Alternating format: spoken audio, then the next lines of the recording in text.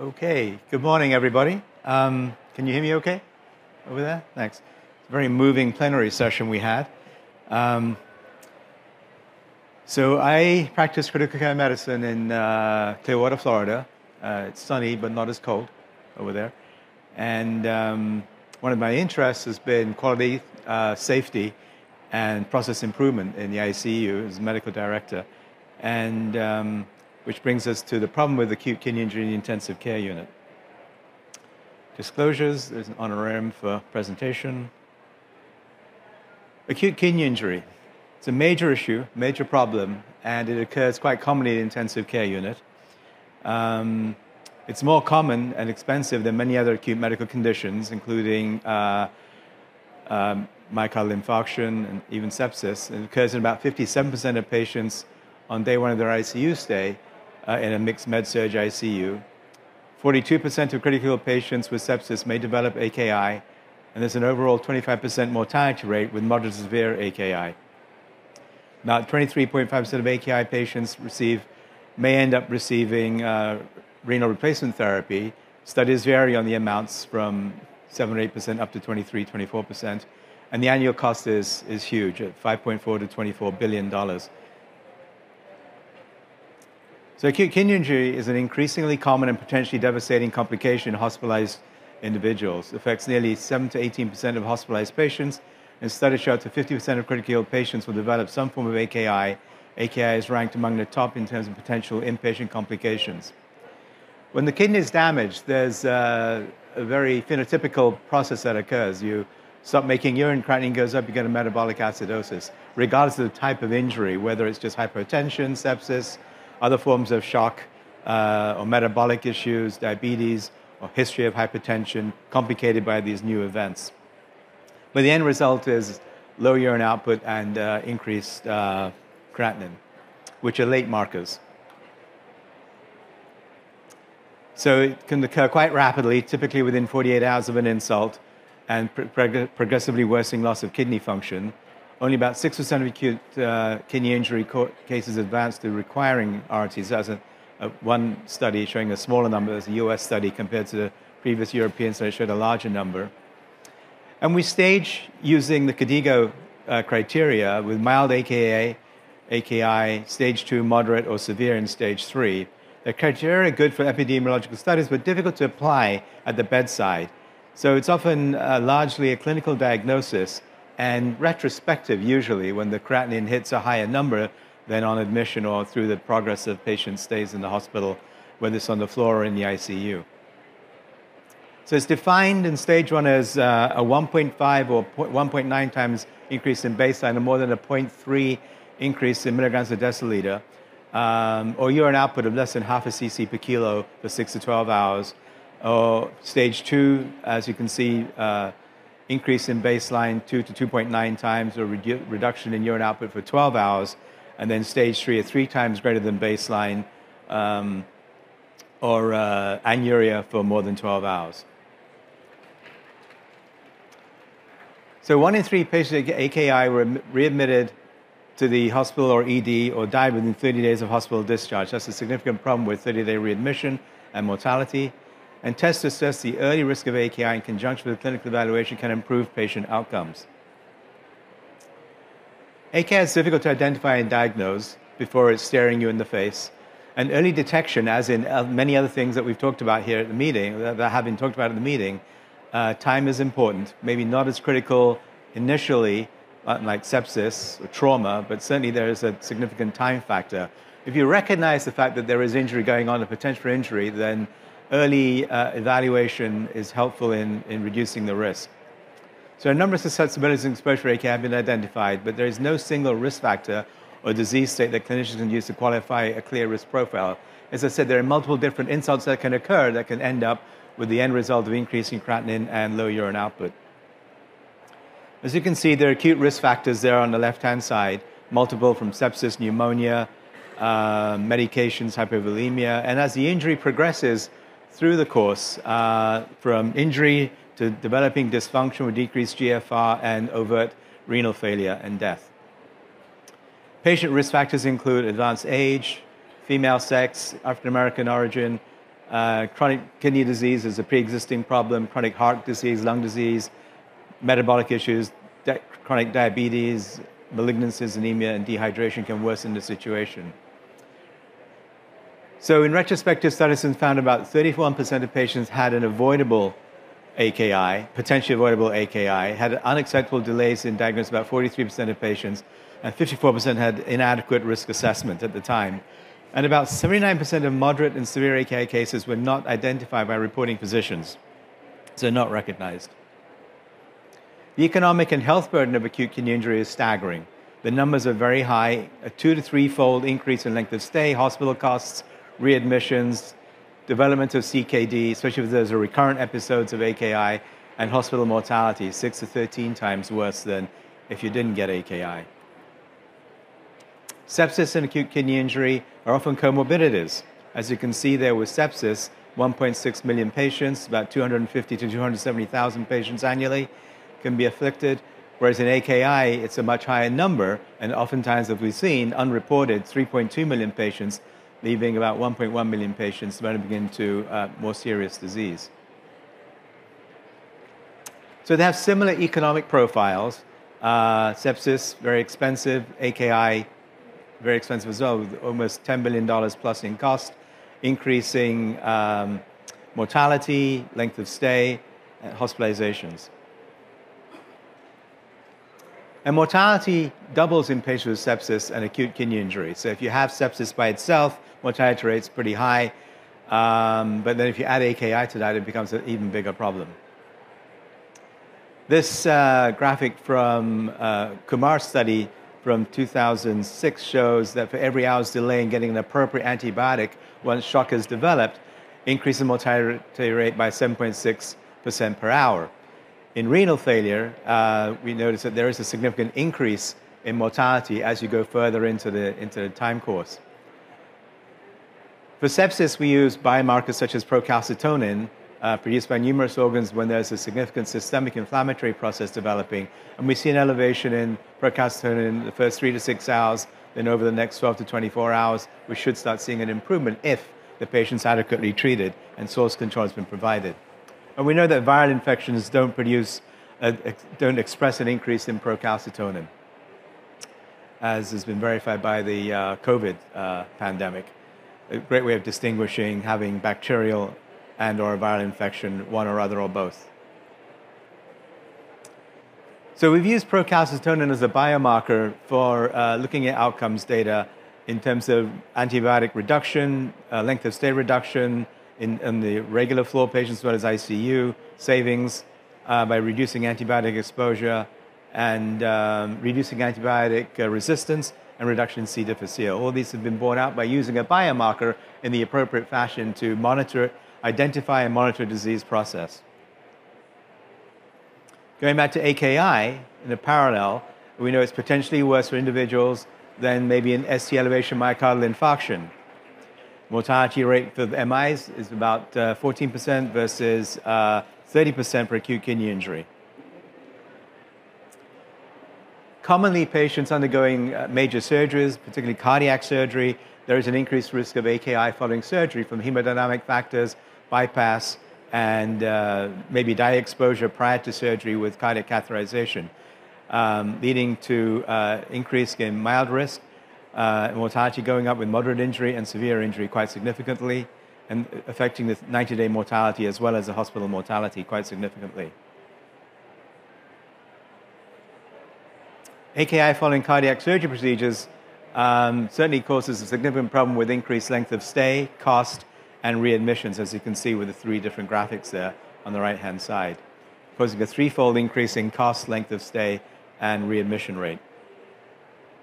Which brings us to the urine test, the NephroCheck test, which is the TIMP-2 test and the IGFBP-7, which will elucidate on that in the next couple of slides.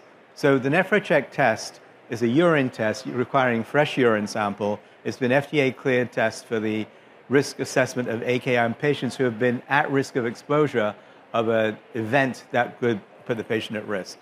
It's intended to be used in conjunction with clinical evaluation in patients who currently have or have had within the previous 24 hours an insult that would give rise to a risk for kidney injury. And it assesses the patient for a risk of significant possibility or probability of getting acute kidney injury in moderate to severe range, that's stage 2 or 3 AKI, in the next 12 to 24 hours. And it's intended for use in patients over the age of 21. And the two molecules are the tissue inhibitor metalloproteinase 2 and the insulin-like growth factor protein binding protein 7, as you can see.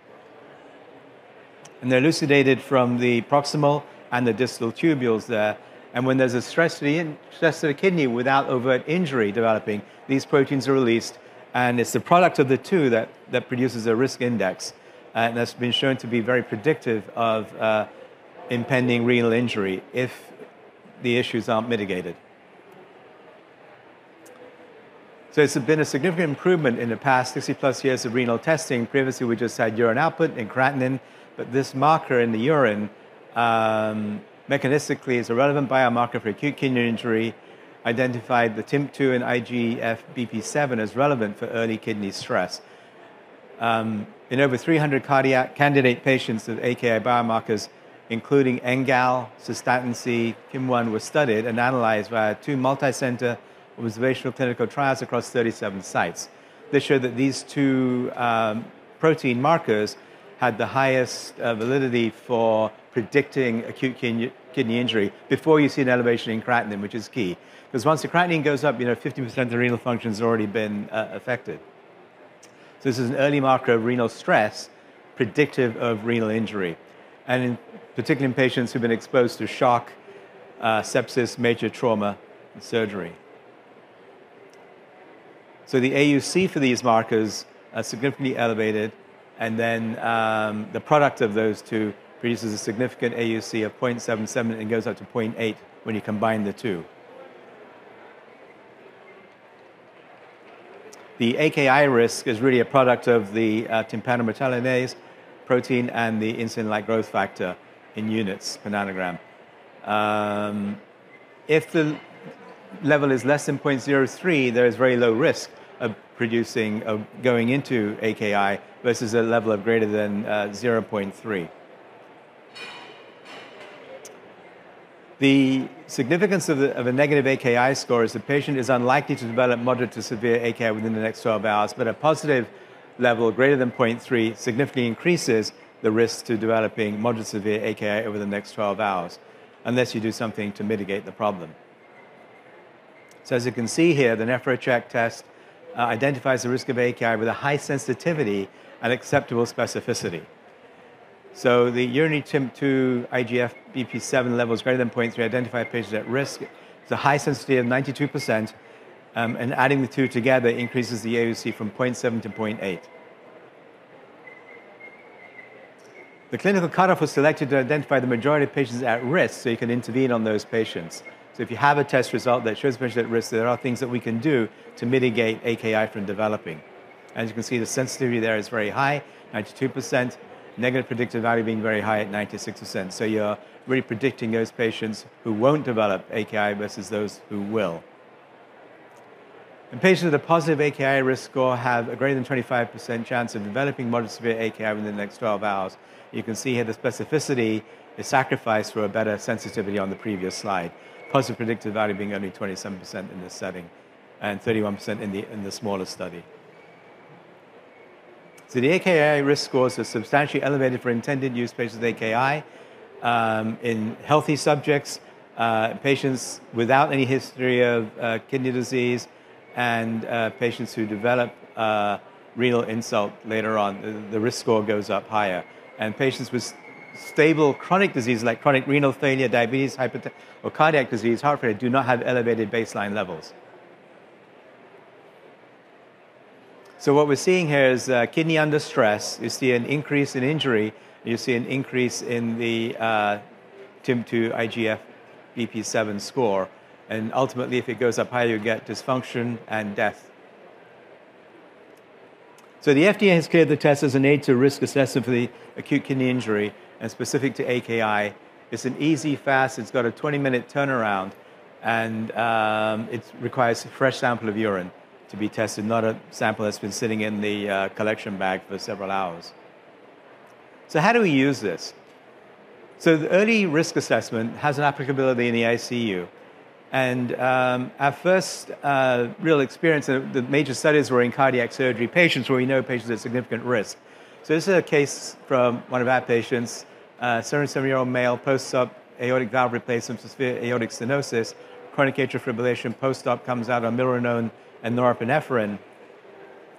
On day one, as is common with most cardiac surgery patients, significant weight gain, 3 kilograms, oxygen saturations at 97% on 3 liters. The TIMP-2 IGFBP is 1.5, so it's elevated. And because of that, patient received fluids to improve renal function, to improve renal perfusion. Previously, what the surgeons would do quite typically would be first up day one, their weight's up, let's diurese the patients. But a lot of that fluid's third space, and it probably wasn't helpful to diurese on the first day. Patients not having any trouble oxygenating, it's only on 3 liters of oxygen, no distress. But those patients who were given diuretics on day one, we found a significantly increased risk of AKI over the next 2 or 3 days. So this creates a problem with increased length of stay, cost, and potential for worsening renal injury if they continue to diurese just to get fluid off because the weight's up. So on day 2, we're seeing a weight gain of 6.4 kilograms. Again, the patient's oxygenating well on 2 liters. The TIMP-2 now has started to come down to 0.84, but there's a poor response to Lasix being started at a modest dose of 20 milligrams twice a day. As you can see, on day 3, weight gain continues to go up. Patients oxygenating well, 98% on room air.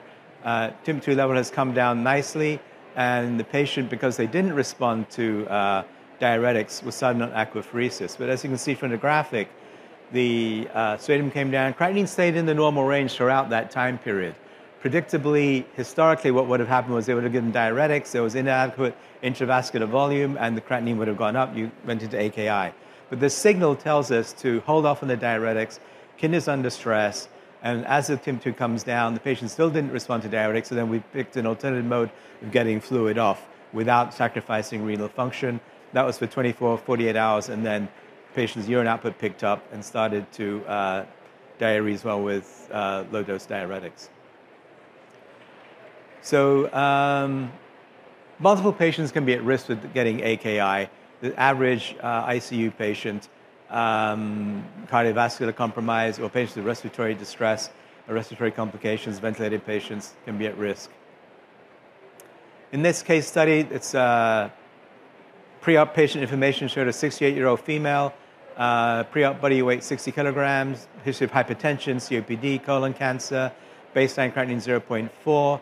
Patient underwent abdominal peritoneal resection from malignancy, but then had postoperative signs and symptoms of potential sepsis, which was diagnosed from bowel leakage. Patient was on a ventilator. Creatinine was still low at 0.5. So what are we concerned about? Patient going into sepsis, maybe significant renal hyperperfusion.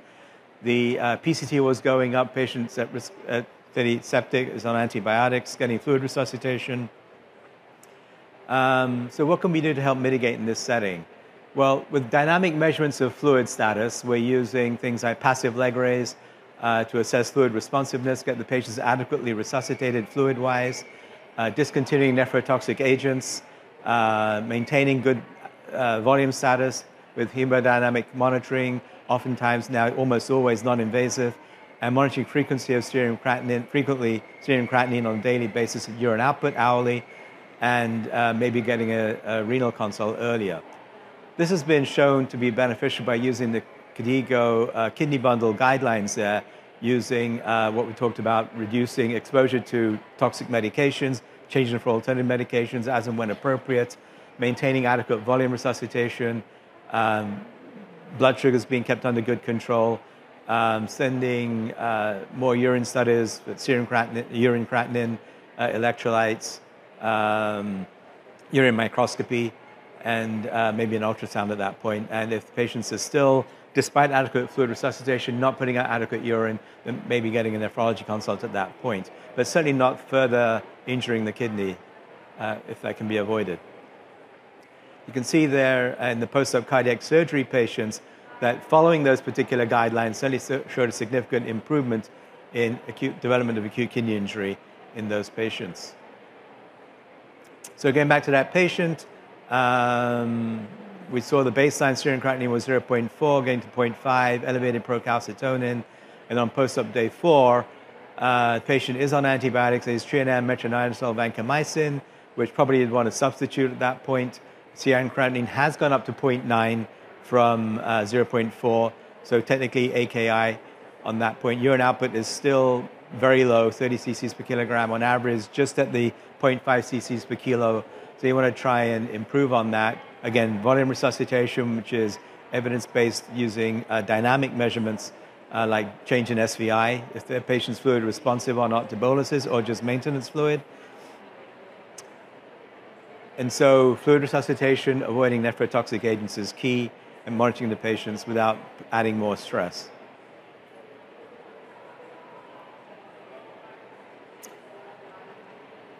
Over the following 12, 24 hours, PCT is coming down, and we see an improvement in patients' outcomes with the interventions. The risk score from the TIMP-2 was very elevated, 3.4, so the patient was clearly at increased risk of developing worsening renal failure. So the Brahms PCT test, back to sepsis, is cleared for risk assessment at the front end, also for monitoring treatment response for antibiotic stewardship and decision-making on antibiotic therapy and discontinuation.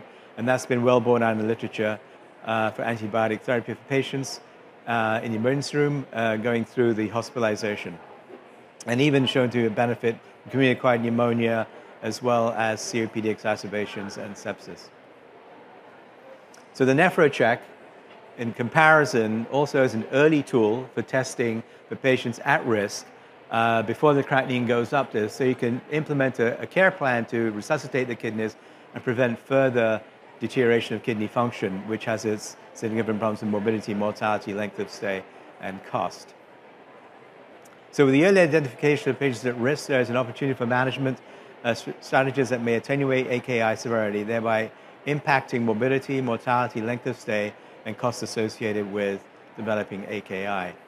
This patient from our service, 68-year-old female, seen post-op in cardiac surgery ICU, had a left atriotomy on bypass for excision of left atrial mass, history of atrial fibrillation, mass had been seen on TE prior to an ablation for the AFib, so it's incidental finding.